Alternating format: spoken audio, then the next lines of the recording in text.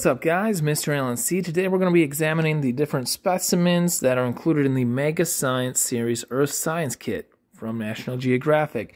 So here we can see we have a case with all the specimens. We are opening it for the first time here. And they are neatly packaged. It's interesting though, there's two empty slots there. And we can see descriptions of each of these here. Let's go to the first one. Snowflake Obsidian. The regular types of obsidian is volcanic glass formed when certain types of lava cool so rapidly that crystals cannot form. Alright, so do we see the Snowflake Obsidian in here? I'm thinking that this would have to be it, right? It doesn't have as many white features as it shows in the book, but it's the closest match. When the lava cools more slowly, crystals can form and give the rocks a textured appearance.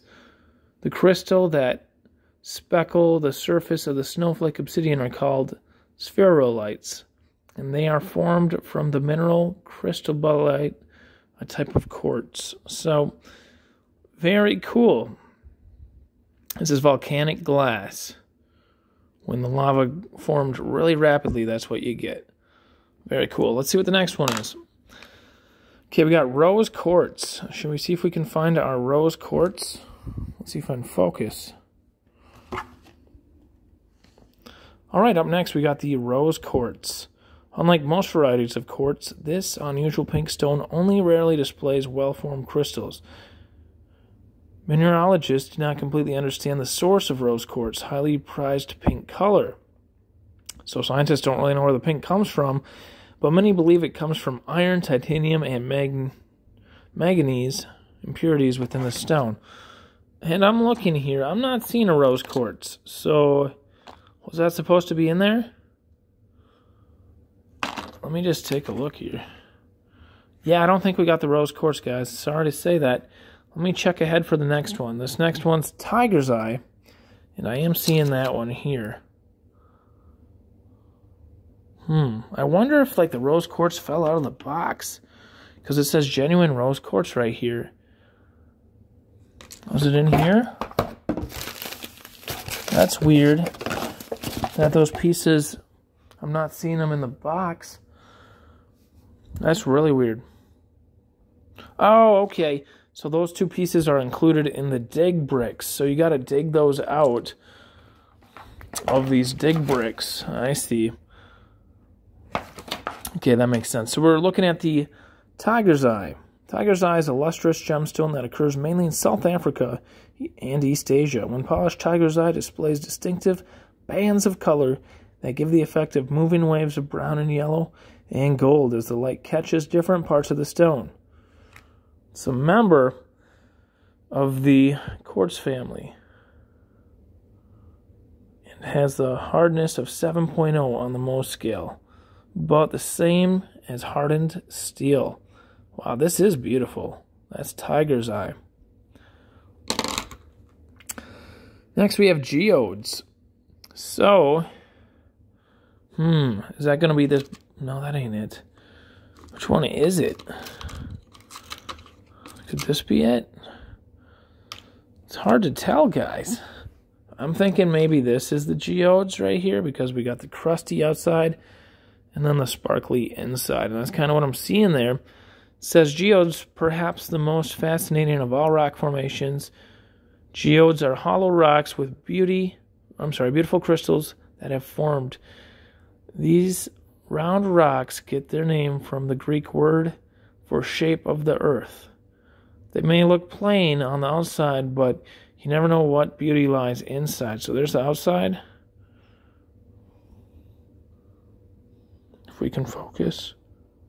And there's the inside. Wow, what a geode. Yeah, that's a geode for sure, guys. We did good there. Okay, what else we got? I mean, I think this kit's pretty cool. We got calcite right here. It's common constituent of limestone and is one of the main minerals found in shells and marine organisms. So why is this found in shells and marine organisms? Let's try to figure that out. We're going to read more about it here. Take a look at it. Wow. What a beauty. This is calcite, guys. Well, I know we have calcium in our bodies. Well, this must be something similar. It's called calcite, and it's most commonly found in marine organisms like oysters. Single calcite crystals have a unique optical property called double refraction. Images seen through the clear crystal appear doubled. Really? So can you see through this somehow? I wonder. I'm going to lay it there and just focus on it for you. Ooh. Sorry, guys. I'm really trying here. Okay, so images appear double when seen through it.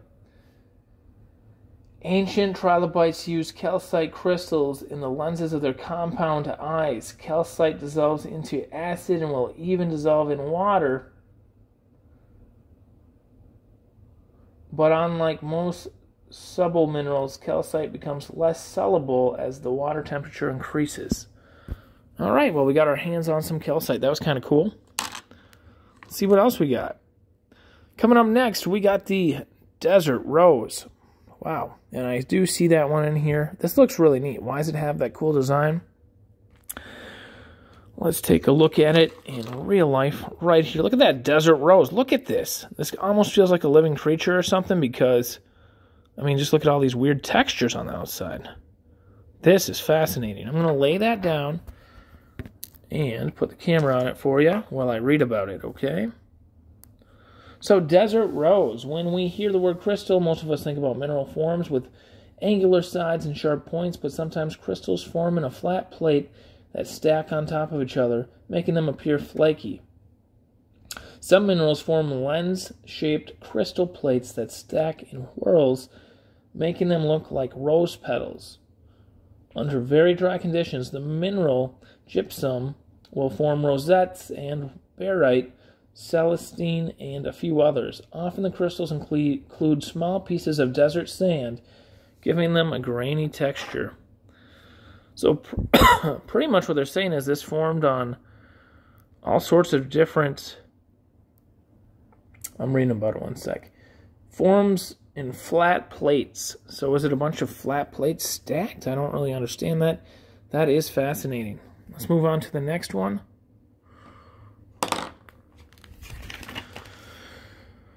Pumice. All right, do we got some pumice in here? I don't know which one it is. I'm thinking it's probably this one. I think this is the pumice. It's not the same exact color as in the book, but it's the closest match, and I know each one's in here. So, pumice. There you go. That is it. It's a very unusual igneous rock that is typically light-colored because it contains a high percentage of silica. It is formed when superheated lava cools very rapidly and gases inside cannot easily escape the lava. This process traps bubbles of carbon dioxide inside the pumice, making it the lightest rocks on the planet. So yeah, this has bubbles of air going through it when it's lava, and it's very light. It's very light. So there's your pumice, boys and girls. So looking at agate. Oh, okay, an agate. You find these around here in Wisconsin. They're a variety of chalcedony, a type of quartz made up of microcrystals. Agates are translucent, meaning light passes through them. When sliced and polished, agates reveal a beautiful bands of various colors created as layers of minerals were deposited over time in the cavities within their rock formations. So where's the agate? Honestly, I'm not seeing the agate. This must be it right here. There's the agate. Very cool. So this one, you couldn't tell it was an agate till you busted it open. Very beautiful. And fluorite. Do we have fluorite in the box? Should be some fluorite right here. So here's the fluorite. Let me read you a little bit about it.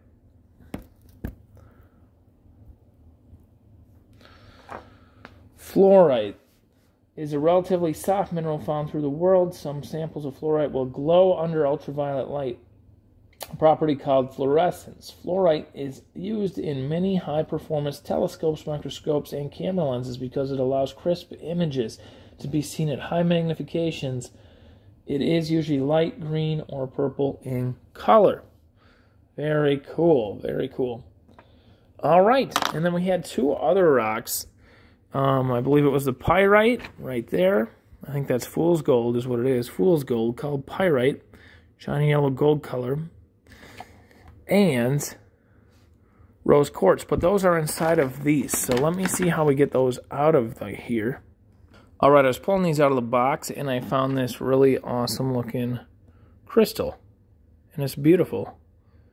Wow, I don't even know what this is. It was just in there with them. So our rose quartz is going to be in here, and our pyrite's going to be in here. I think these kind of look like bath bombs. Let's go put these in some water, see what happens. All right, we got the sink full here. We're going to drop this one in. Kind of floats. Got some gold here. I took these out of the wrapper. Put that in there. That one doesn't, well, it kind of floats too. And pretty much I want these to dissolve. I don't know how these work, but I know our stones are inside them. So I thought they'd dissolve. I'm seeing a little bit of color change in this. This is really interesting. Okay, I was reading about it. It says you're actually supposed to dig them out of there with the tools they provide. So here's a tool that was in the box. We're going to bust through this. It says be careful, you don't want to damage them. They said also you can add water to soften them. So hopefully that helped. This is pretty interesting. Let's see. Wow, I already see something right there. What the heck? I don't really want to make a mess in my bathroom. What is this, made out of wood or something? This is really interesting.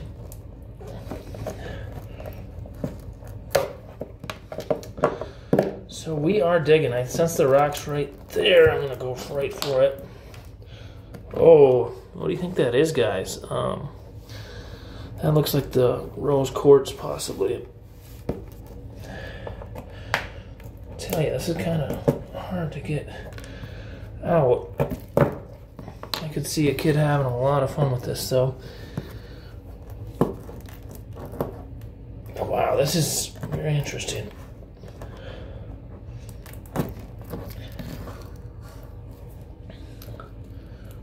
There we go.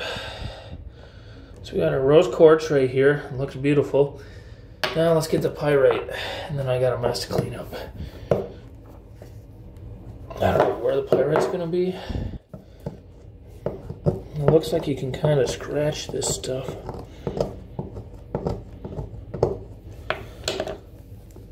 Okay, I don't. Oh man, I'm gonna have such a mess. All right, let's keep going.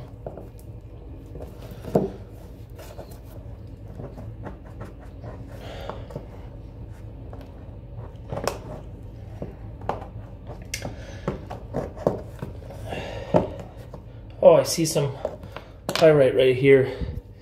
So we're gonna keep working at it. Oh man, it looks really nice too. Look at that. Let's see if we can get that out of there.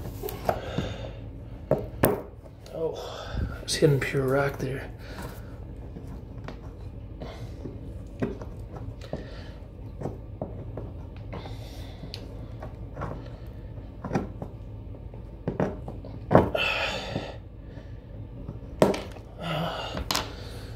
Okay.